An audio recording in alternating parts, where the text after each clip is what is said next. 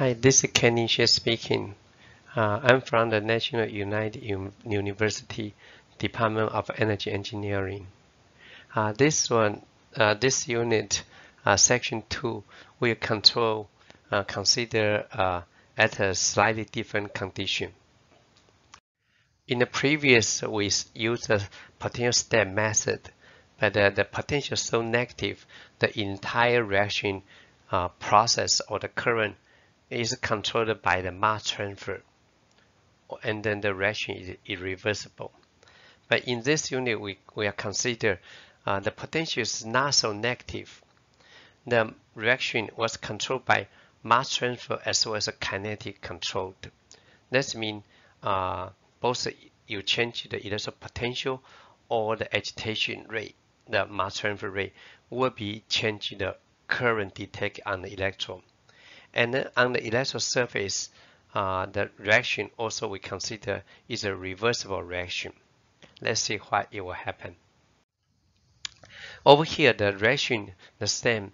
The O may be reduced into R, but in this case, we consider the R also the R will be oxidized into the O. So the potential step, the concentration profile, and the current quite similar as a section 1, the at a mass transfer controlled. The difference over here is when we step the potential from E1 to E2 over here. It's different from the previous at the mass transfer control. The potential E2 is not so negative as the previous, so it's slightly lower than previous potential step.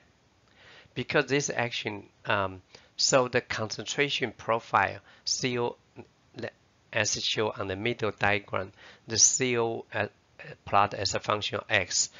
At the electron surface is not at 0, but at a given fixed value of the COs at the surface. And then the current also, of course, slightly lower than what at the mass transfer limiting condition. The government equation we consider for the O species is the same as before. You have to consider material balance is an unsteady state material balance, so it's function of time and the function of location. But over here we also had to consider the R species, because the R species will be generated at the electron surface and then diffused from the electron and out to into the electron solution. So we had to consider the R species, the conservation of the R species. And at the electron surface, the electron potential we can consider as a Nernst equation, the E as a function of the concentration of O and the concentration of R at the electron surface. That means at x equal to 0 location. This is a Nernst equation. The we consider is a reversible reaction at a thermodynamic equilibrium. So the electron potential is a function of the surface concentration over here. You can see that. This Nernst equation, the E, we can rearrange it. So the concentration ratio CO and the CR, CO divided by CR, the ratio can be expressed as a function of potential exponential RT over NF, the E minus EO star. The EO plum means at the thermodynamic equilibrium, and the concentration both is at the unity, that means equal to 1. The potential. So the theta actually you can see regarded as a potential, dimensionless potential, you may see, is a function of E. And then the boundary condition at the electron surface actually you may say is a flux balance. Whatever the material diffuse onto the electron surface at x equal to 0, the O species diffused onto the electron surface will be equal to the R species diffused out at the electron surface. So they should be keep a material balance. And then also the initial condition, boundary condition for the R species, O species, we should specify. For the R species or the O species at the time equal to 0, and R species should be 0 because at the beginning there's no R species here, and the O species equal to CO star. But and then the second, the boundary condition is at x equal approach to infinity, and then that far away from electron surface, there's nothing will be changed by the electrochemical reaction. So the R species at x equal to infinity, approach to infinity, is 0 because at the beginning the R species is 0. And then for the O species, when x approach to infinity, is equal to CO star. So with the initial condition and the boundary condition, the government equation can be solved, and then we reach a similar, like a correlate equation. The I equal is a function of T 1 over half this. But over here we had a correction term over the denominator, 1 plus cosine and theta. The cosine is a constant, is a ratio of the diffusivity of R versus divided by the diffusivity of R species. And then the theta is a function of potential over here.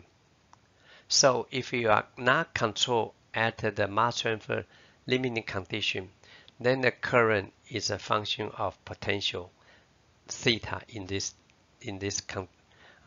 condition. So this is the calculated result for given the diffusivity, the potential change from the 1 to 1.4 to 3.2 like this going, and then the current will be gradual decrease. So this one is at the reversible electric condition, and then the potential is not so negative. Actually the current was controlled by the mass transfer and the kinetic mixed controlled condition.